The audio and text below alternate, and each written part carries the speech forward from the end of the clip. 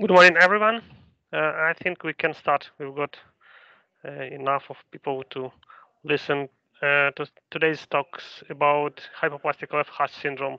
And Dr. Gaik will give the first presentation of the block about anatomy, echo, and embryology. Please, Gaik Morning, everyone. Get me one of the pediatric ST6. So I'm given this topic to talk about, not because I'm the expertise, but I think I'll couldn't find anyone else. So feel free to add in button for more information from the audience. So hypoplastic left heart syndrome has undergone a more dramatic change in diagnostic approach, management, and outcomes than any other congenital heart defects in the recent time. Over just 30 years ago, comfort care was the only option, and there are now a number of therapeutic options available for these patients. So talk about a bit about the history. The first report describing such a patient was provided in 1851 by Dr. Bardelban, a German pathologist, and it was Lev who first described the constellation of lesions making up the syndrome, although he described them in terms of hyperplasia of aortic tract in 1952, and Noonan and Nadas then grouped together the anatomic findings to define this specific syndrome. So HLHS makes up 1.4% to 3.8% of the congenital heart disease. Despite this low incidence, HLHS causes 23% of cardiac death during first week of life and 15% of cardiac death within first month of life. While no gene abnormality is specific to this condition, there is strong evidence supporting a genetic etiology for HLHS, because the recurrent risk in families with one affected child is 0.5 to 2%. And on top of this, the recurrent risk for other forms of congenital heart disease in families with one affected child with HLHS is 2.2 to 13.5%. And extracardiac anomalies and genetic syndromes have been recognized in patients with HLHS with a reported incidence of 15 to 30%. Identified heritable syndromes associated with HLHS include Kabuki syndrome, Noonan syndrome, Smith-Lemli-Opitz syndrome, Holt-Oram syndrome, and Charge syndrome. And there are other chromosomal abnormalities as well, including Turner syndrome, trisomy 13, trisomy 18, trisomy 21, and Jacobs syndrome. Although there is a lot evidence implicating a genetic etiology for the syndrome, only a small number of potential disease-causing genes have been identified. As far as we are aware, the gene identified so far is the KX25 Notch1, ETS1, and HAND1, and is FOX2.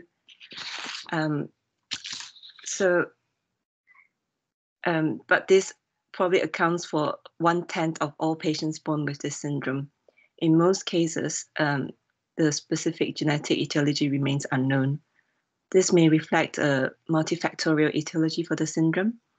And in support of this, the Baltimore Washington Infant Study Group has identified environmental factors such as parental exposure to organic solvents, which are associated with an increased frequency of the syndrome.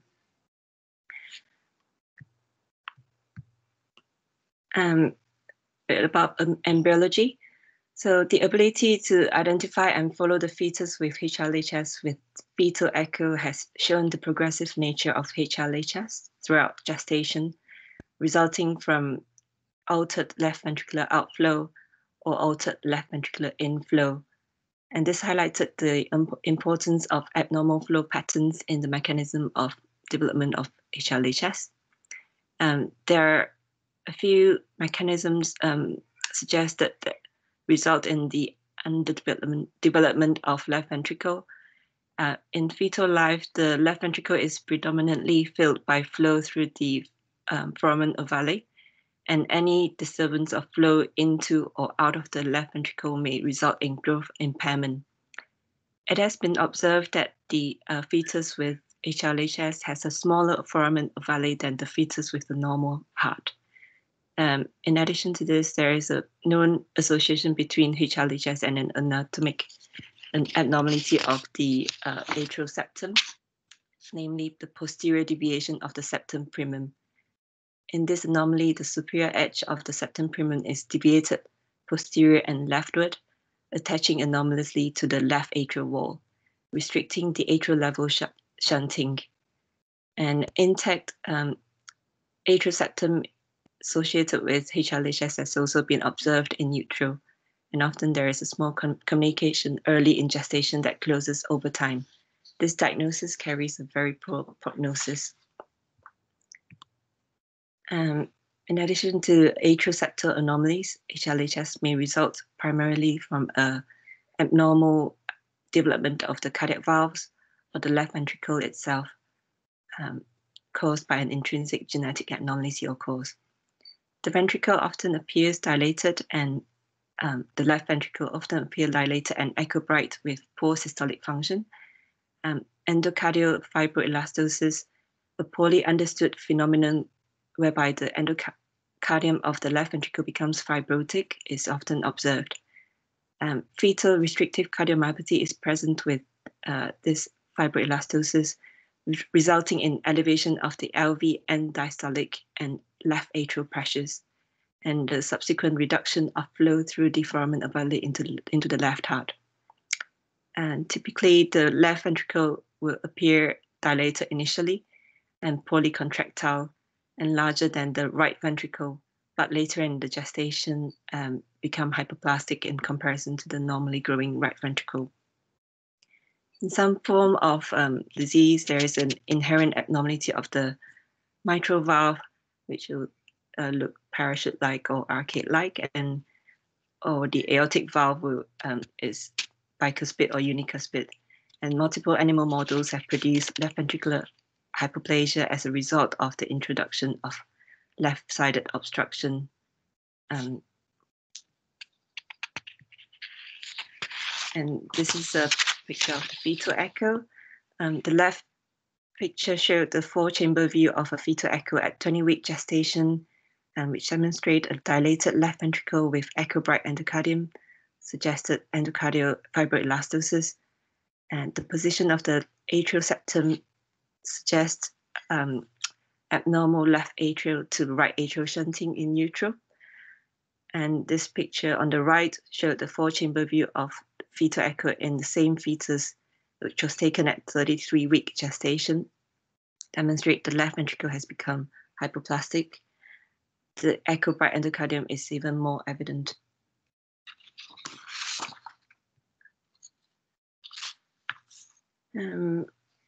So I was just reading about this and find it quite interesting that there are a few research into this in utero interventions. Selected fetuses may be candidates for intra interventions aimed at altering the natural history of the heart defect. For example, fetuses with aortic stenosis that will likely evolve into hypoplastic left heart syndrome, they try with the transcatheter transuterine balloon dilation of the aortic valve, which may lead to subsequent growth of the left-sided heart structures. And they also tried with creating or stenting of atrial communication in fetus with highly restrictive or intact atrial septum. And more recent experimental efforts to alter the in utero physiology in HLHS include the provision of chronic maternal hyperoxygenation. The rationale for this therapy is based on the principle that increased fetal pulmonary blood flow that occurs with high oxygen concentrates leads to greater venous return to the left heart, which may in turn facilitate the growth of left-sided heart structures. And sorry, the last one was because they recognize the global growth restriction is more frequently seen in fetus with hypoplastic left heart compared with the healthy control. So they also have future investigation to look at the abnormalities in the placenta. So come on to the anatomy.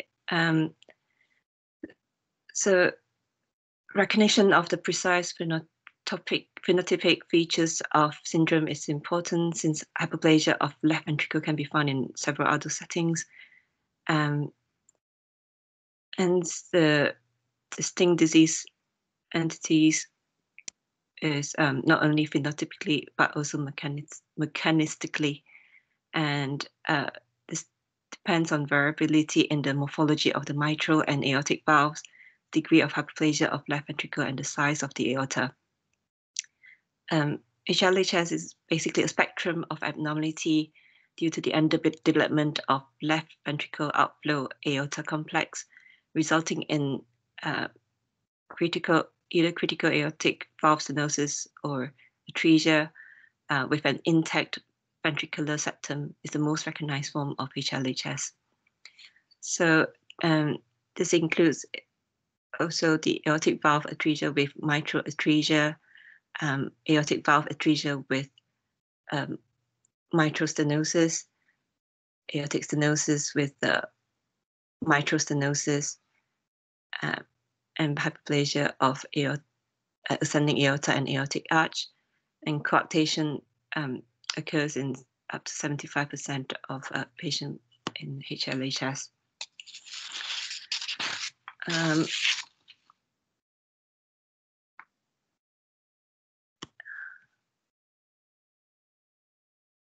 So this is a picture that showed hypoplastic left heart syndrome that with the underdeveloped left ventricle, and there's a underdeveloped aorta with a communication between the atrium to allow blood flow from the left atrium into the right atrium, and also duct to allow flow into the aorta, retrograde flow into the aorta to supply the coronary arteries. And there are also other abnormalities associated with HLHS, namely the coronary fistulas occurs especially in patients with aortic atresia patent mitral valve. I'm sorry to interrupt, but I think your slides are lagging behind, if I'm correct. Oh, okay, which slide? Please, thanks. Which slides are you seeing now? Is it not on the abnormalities slide? Other abnormalities? It's in utero interventions at the moment. Okay. Probably you have to reshare your screen again. Okay.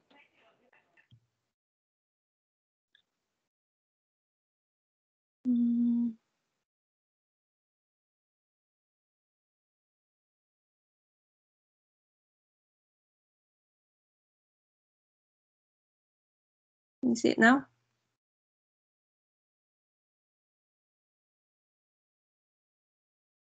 Yes. What's wrong? Not yet. Not yet.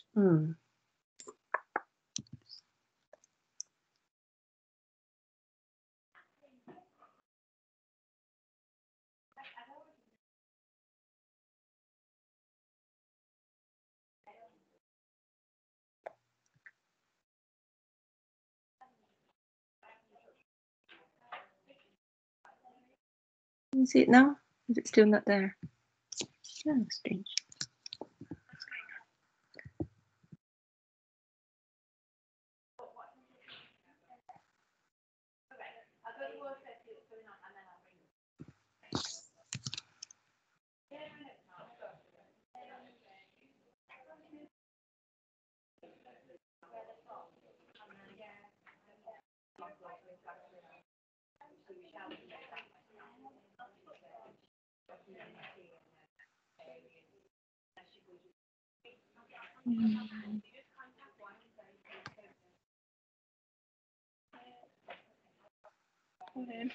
Sorry to Yeah. jump in. Are you able to invite me to the teaching? Yeah, sure. Don't know what's wrong though. I'm doing.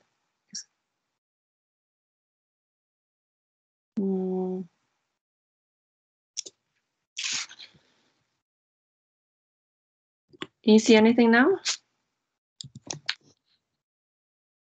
No, No.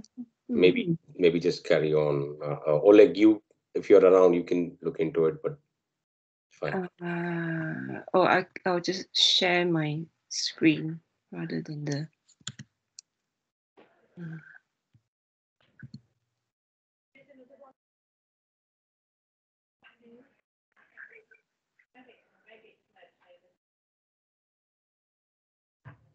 Doesn't work. Oh, we can see your screen now. Yeah. You can see it now? Yeah. So is it just my screen? Yeah. So Yeah, I it's just open screen, so we can open full mode, flight mode. Yeah. like this. It's fine. Yeah, thanks. Okay. So talking about other abnormalities associated with HLHS, which include coronary fistulas, which are seen in patients with aortic atresia, mainly in patients with aortic atresia with a patent mitral valve.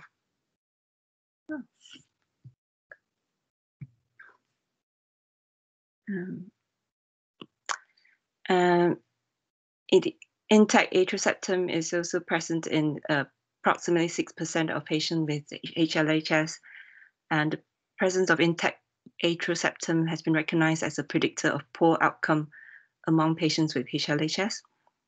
And it can occur up to 22% of patients with a restriction to flow at the level of atrial septum as well. Finding of tricuspid valve dysplasia is more common among patients with patent and mitral valve, occur in about 50% of this subgroup. In addition to the alteration of tricuspid valve function due to the left ventricular mass effect, other abnormalities of the tricuspid valve include identification of bileaflet right atrioventricular valve seen in 12% of patients. Persistent left superior vena cava occurs in 15% of patients, and anomalous pulmonary venous drainage in 5 to 10% of patients. There's also a high prevalence of high brain abnormalities. Up to 29% of patients have brain abnormalities, and include the agenesis of corpus callosum holoprocancephaly, seen in about 10% of these infants.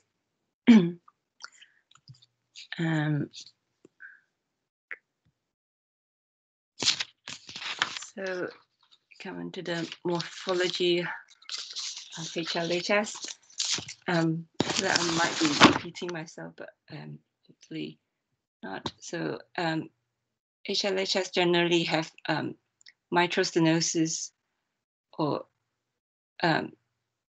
atresia, and there are two anatomical forms of mitral atresia, either the absence of the left atrioventricular connection or an imperforate mitral valve. When the mitral valve perforate, it's usually severely stenotic, and the leaflets are thickened with tendinous cords short and intercostal spaces reduced. The papillary muscles are diminished as well, and with cords insert directly into the endocardium. The endocardial surface is covered by a layer of endocardial fibroelastosis, as mentioned before, but this happens only when the mitral valve is patent. The left ventricular wall is usually hypertrophied, producing a small spherical cavity. And at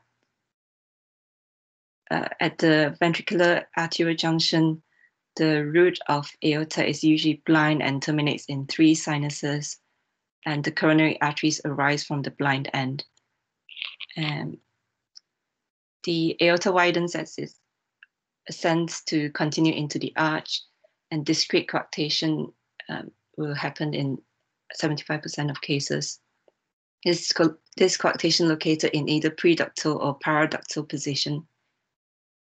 When the aortic valve is in perforate membrane, the ascending aorta can be normal in size, but the major flow pathway to the ascending aorta is from the pulmonary trunk through the patent arterial duct. The left atrium is usually small, although the left appendage can be disproportionately large. Often the atrial wall is muscular and has thickened white endocardial lining.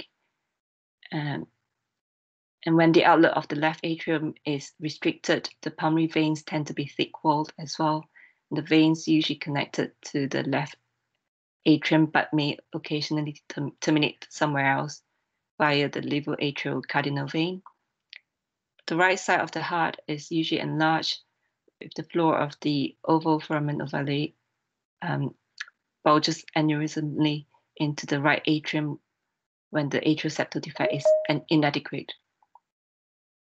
The mount alignment between the valve and enterocephalate margin of its muscular rim is present in some hearts. Although the right ventricle is usually well formed, it may be associated with other malformations such as anomalous muscle band, dysplastic tricuspid valve, and division of ventricular chamber.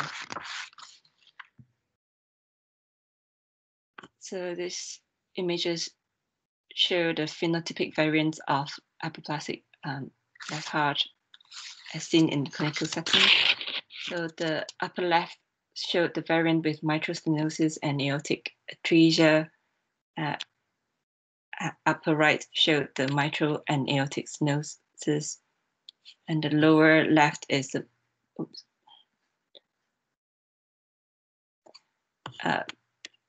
the lower left is the variant with the mitral atresia, and to the right is the rarest variant with left ventricular hyperplasia with small aortic and mitral valve. The size in keeping with left ventricle, although the aortic valve is not seen in the four-chamber section through the heart.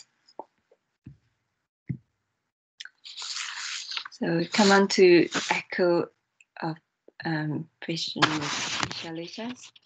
It's a complete diagnostic and give us a hemodynamic information as well. You can look at few views. So from the subcostal view, it's best view to assess the atrial septum and the presence of and size of any atrial communication. Both mean and peak Doppler gradients obtained to give an estimate of the left atrial hypertension, and estimating whether there's a restrictive atrial level shunting is critically important, as patient may require urgent balloon atrial septostomy in this setting. So let's see if we can play the echo here.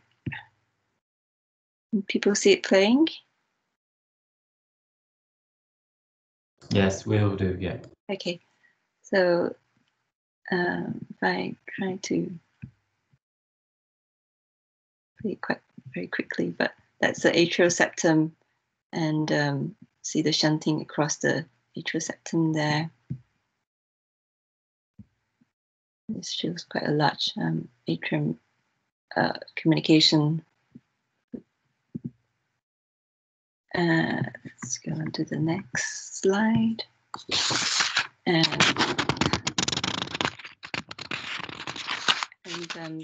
parasternal long axis view is important to look at the size of a discrepancy between the RV and LV.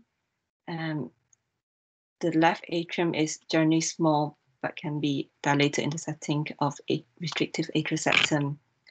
And you can also look at the mitral and aortic valve mobility or patency, and the hypoplastic mitral annulus, aortic valve, which is atretic or thickened, and subaortic obstruction, and the hypoplastic aortic annulus. So So look at images again. So this is the parasternal long axis view. Don't know if people can appreciate the mitral atresia and aortic atresia here. Be a bit clearer when I come on to the image with Doppler.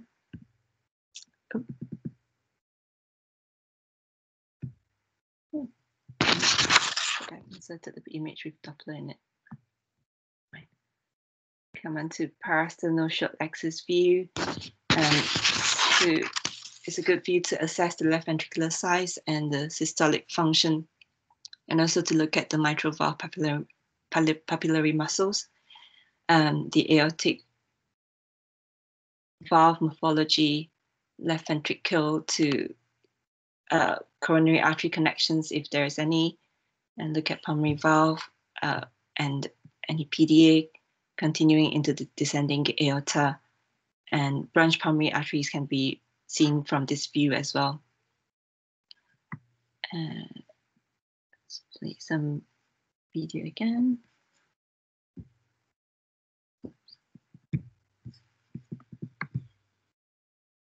So this is that shows the slit-like left ventricle with an enlarged or the normal size right ventricle in this view, I think, and can look at the contractility of the ventricles in this view as well. And this one is to look at the aortic valve, the atretic aortic valve here, and the large right ventricle, pulmonary valve, pulmonary arteries, and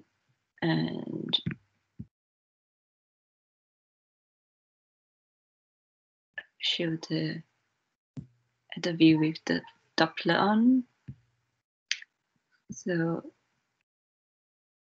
it shows good flow in the pulmonary arteries, and there's some in the PDA flow there. And come on to the apical four-chamber view.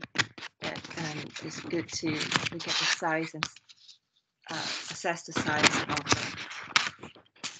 all four chambers, and systolic functions of a ventricle can be seen on this view as well. And to look at the mitral and tricuspid valve anatomy and annulus measurement can be obtained. And that's the video, shows the apical four-chamber view and the small left ventricle here, and the systolic function, and the view with the Doppler on.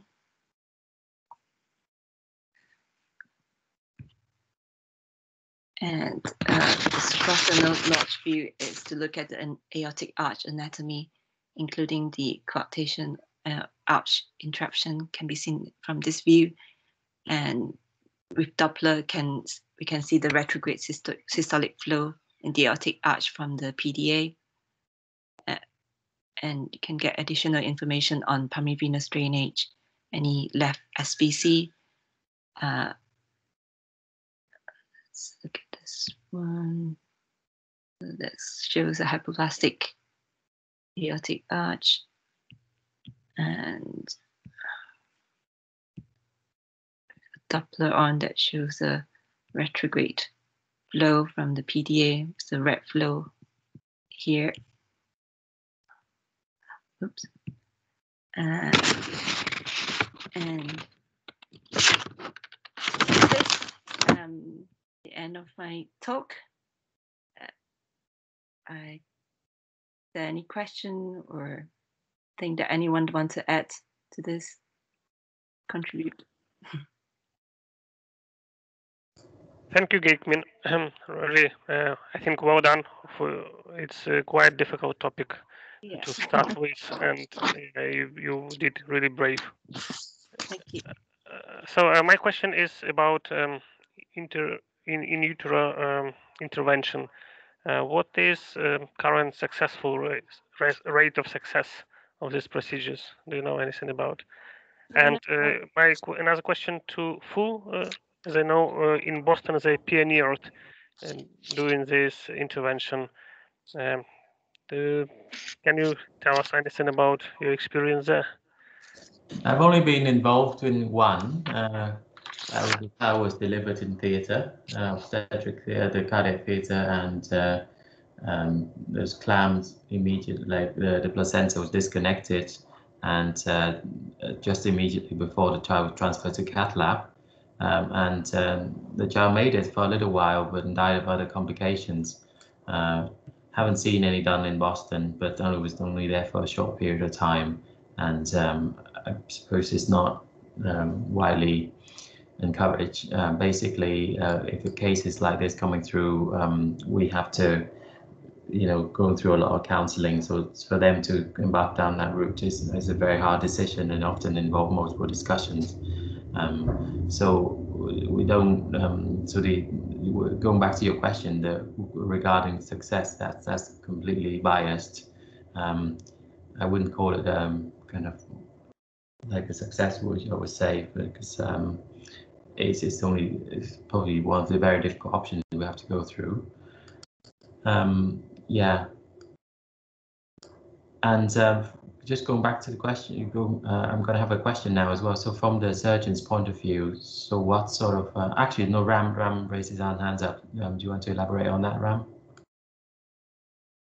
Can you hear me? Yes. No, I didn't wanted to elaborate on what you said. I don't have much knowledge about in utero interventions, but what I wanted to ask about is that anatomical point of view, there are subsets of lesions come together. So is there anything you can add? Say, suppose from the surgeon's point of view, aortic atresia and mitral atresia has got a pretty poor prognosis in comparing with other combinations. So anything you have come across when you look into to say what percentage of these hypoplasts are with atresia, what percentage with stenosis? Because clinically it is significant. Oh, yes, so Wayne Turetsky has done a presentation. He's a fetal cardiologist in Boston at the BCC at Liverpool a few years back, and he kind of just gave various predictions for whether how would you from early, like, I don't know, 16 weeks scans. Somebody's family got flagged up very early, 16 weeks, 20 week, and often the key message for that is that intervention, the timing of the intervention is important. To see whether, because some hearts is just going to grow into a hypoplastic left heart syndrome anyway, whereas some are trying to be one, and some are just because of the actually their critical aortic valve stenosis or mitral valve stenosis that predisposes to this. So this is why the whole difference between the syndrome and not. So it's quite hard to predict them. And then the key message is that just the timely intervention is important to rehabilitate the heart. And that message is kind of translated all across, even in the postnatal life as well, as to even how soon we should rehabilitate the hearts to try to promote the growth of the left ventricle or left heart structure. The success rate, I don't have a rough number in my head. I would guess around about 10 to 15%, I would say, but I need to read on that.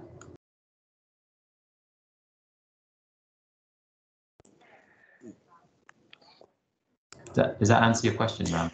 Yeah, thank you. And excellent presentation, Gaik. Thank you. Yes, it's a very difficult topic, and you summarize it well. So well done for that. So just because there's a wider kind of forum of education, so from the surgeon's point of view, so what information do you most need the cardiology colleagues to provide before you take this patient to theatre? Can you highlight on that, please? You highlighted a few things, isn't it? One is that interatrial communication, which is very important to know, which has got prognostic implications. And as I mentioned, if you have aortic atresia, mitral atresia, which has a poorer prognosis, and aortic atresia often might come with very slender ascending aorta, which makes it difficult, or you might face more complications with the coronaries and the circulation and those kind of things. I think those two, and apart from that, you just have to look at other comorbidities and general condition of the patient. Yes. Weight and those kind of things. What about the timing for Norwood? Would you what's your view on that at the moment? As soon as possible. Yeah. Not on the day of surgery, not day one, but yeah, preferably within the few days after birth. Yeah, within all the ideal condition with ICU beds and all in I think ICU beds is not a problem, or we shouldn't have a problem with ICU beds in Norwood cases. Typically within day 2, 3, 4 is good. Yeah, that's great. Because other problems are either pulmonary overcirculation with NEC and all, so we miss the opportunity if the patient develops an NEC, isn't it? And we have seen one recently where a good Norwood candidate, we were forced to do a hybrid because the baby developed NEC.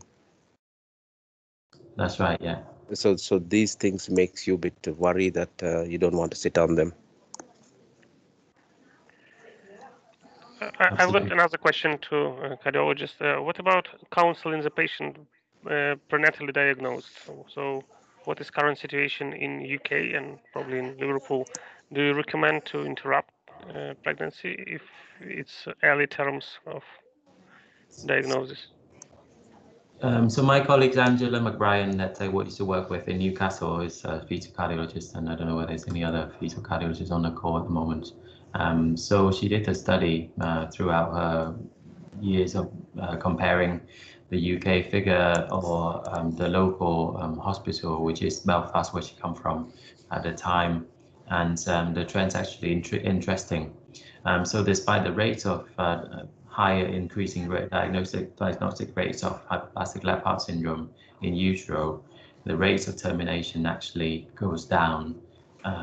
Despite the general approach at the moment is that we paint a really grim picture and just say two ventricle vests and one and whatnot, and these women are often the system is pretty good at the moment at highlighting risks and do performance screening, and they're pretty good.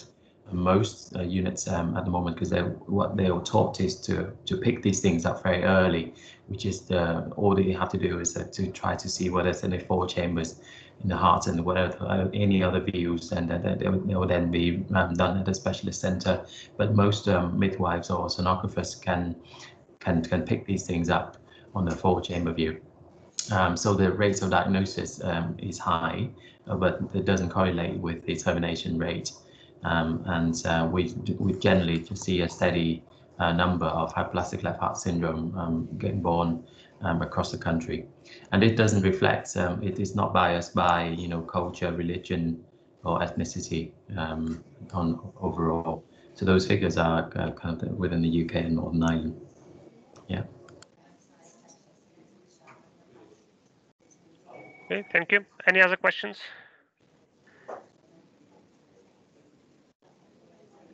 Oleg, can you hear me? Yeah, sure. It's a nice presentation. I think I just to add, when Fu was asking what is the information that we need as surgeons, and I think that the main challenge nowadays is one is the decision making, which ones to operate and which one not to offer treatment. The anatomical findings and are very becoming more and more consistent. You have what we call a reasonably good patient, which is around 3 kilos, and you have more or less more than 2 to 3 millimeters ascending aorta, and no significant comorbidities in good condition. Most of those, not all, but most of these kids will go right through the operations, and they probably will progress to without AV valve regurgitation, they will progress to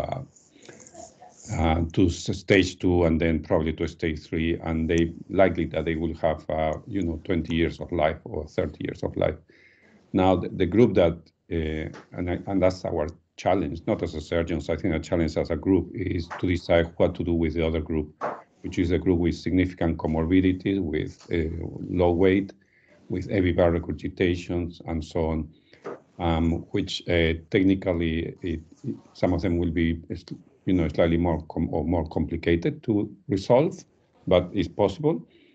But despite of having achieved technically or anatomically repairs to be adequate, the outcomes are not great. And I think that's our main challenge now as a group, not as a surgeons alone, between the intensive care, the anesthesia, and the cardiology, and obviously the specialist nurses who deal with these patients, to put all together and decide if it's the right thing to offer treatment to this particular baby or not.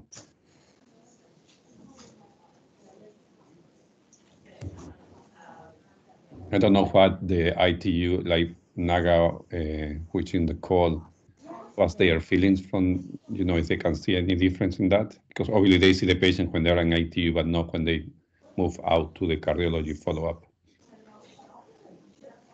Could you say that again, Rafael? Approach about, like, families' approach about offering things and or their feeling. Is that what you're asking? I didn't get your question correct. Yeah, no, knowing from our experience and in experience from you guys working everywhere else as well, is do you think that is a significant challenge now, making decisions which patients to offer treatment or not? When we see them going through some cases go well because they are the correct patients to operate, and some patients who are just, deemed to be not in the right direction. Yeah, I think especially from ICU point of view and as a collectively we group, at times we are very clear where we are, but when there are comorbidities associated, other system problems, or things like bit of prematurity and a weight and these things, I think it is quite extremely difficult to kind of take the families on the same view where we are, and we find it difficult. I see Marie's there as well, I'm sure, but wider experience about these things. It's quite challenging. I was to ask that, fetal counseling, and do we have any percentage? What percentage of families are having insight of the knowledge what is happening at the moment? People say in UK not to proceed or to terminate. Anybody, any fetal cardiology or anybody, just rough idea? Because by the time TD comes to us, it has been offered, families have agreed, and they have in a way signed up for a difficult course ahead.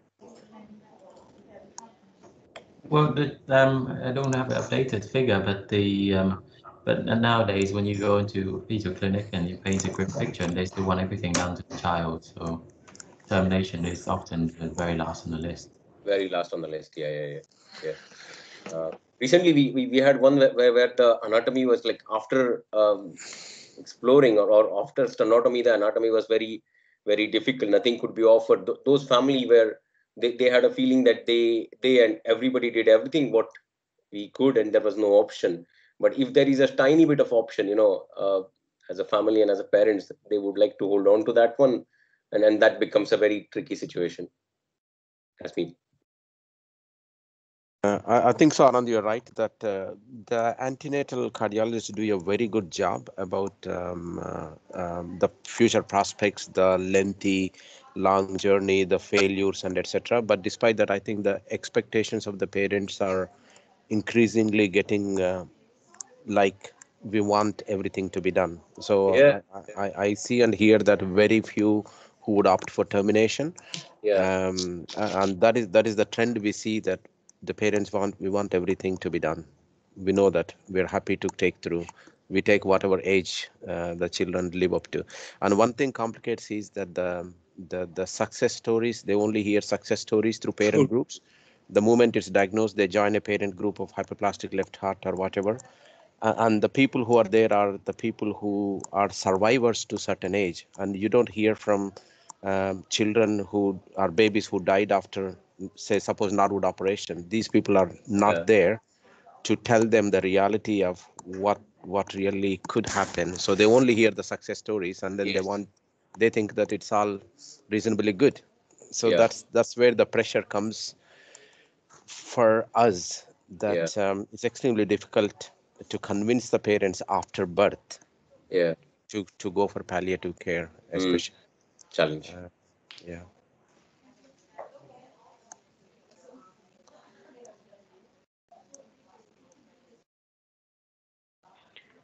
Okay, thank you very much, everyone, for this conversation. It was Excellent. really interesting and excellent talk.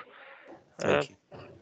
So next session will be interventions and imaging for hypoplastic left syndrome, and we will be done by Dr. Lenk next Wednesday. See you next Wednesday. Thanks. Thank you. Everyone for listening and helping me to answer the questions. Well done, Gaiman. Thank you. Thanks.